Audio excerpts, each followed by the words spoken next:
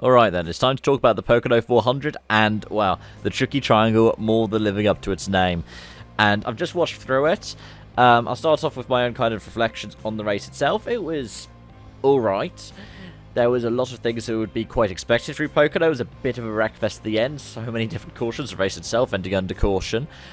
But, yeah, overall, yeah, it was an enjoyable watch. It was longer, but had more, in terms of proportion, entertainment than, say, the Hungarian Grand Prix. But, yeah,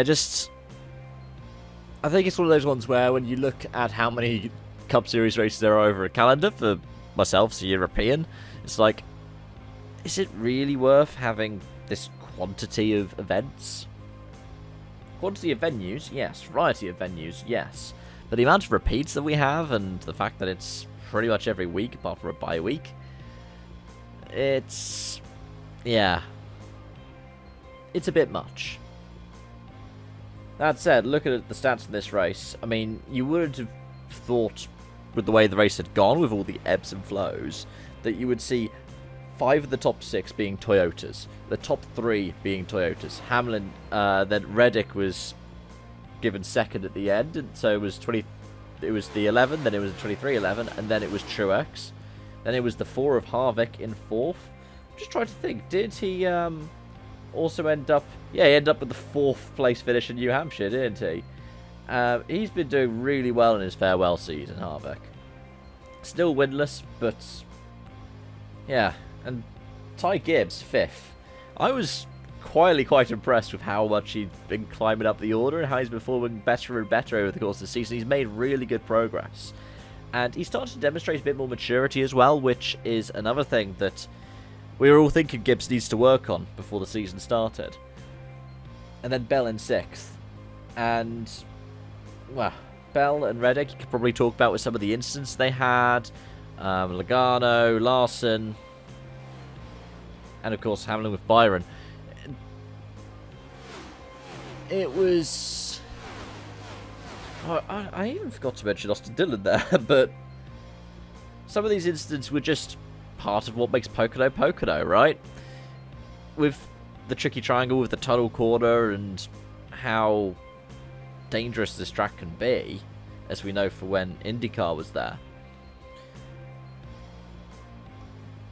Having the air stolen off you is such a big deal. And these Gen 7s are a lot more receptive to it than the Gen 6s on top of that. Say the Byron incident, for example. There wasn't any contact, but Hamlin got close enough to steal the air off of Byron. Was it Byron? No, sorry, it was Bowman, wasn't it? And turned him around. And it's... yeah, that's just the way it goes when these cars are a lot more aerodynamic now. Let's think about the rest of the top 10.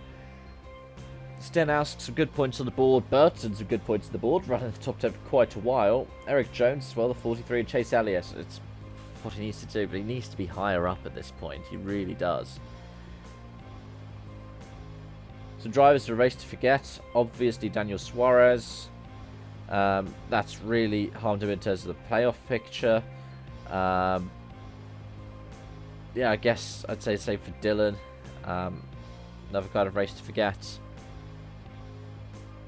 And there were some drivers who just weren't really there. Kyle Busch, didn't really see him much, apart from when he was changing up his strategy. Blaney as well dropped way down the order. Was contact at the wall, wasn't there? And whilst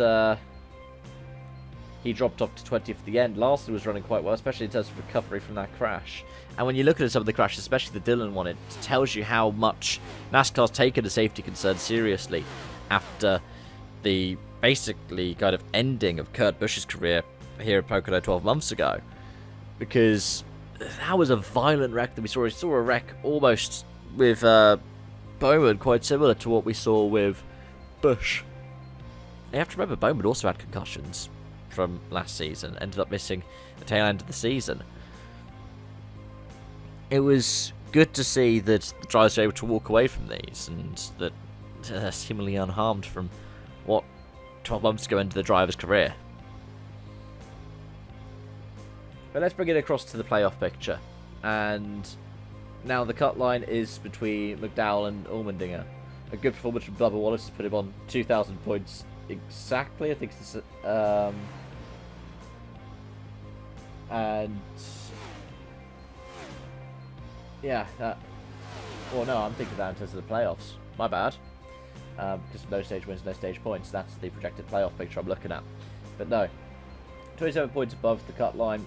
Down 17 to Allmendinger right now. And then... yeah, it's looking better and better for that 23 car. We could easily see 4 Toyotas. We could potentially even see all 5...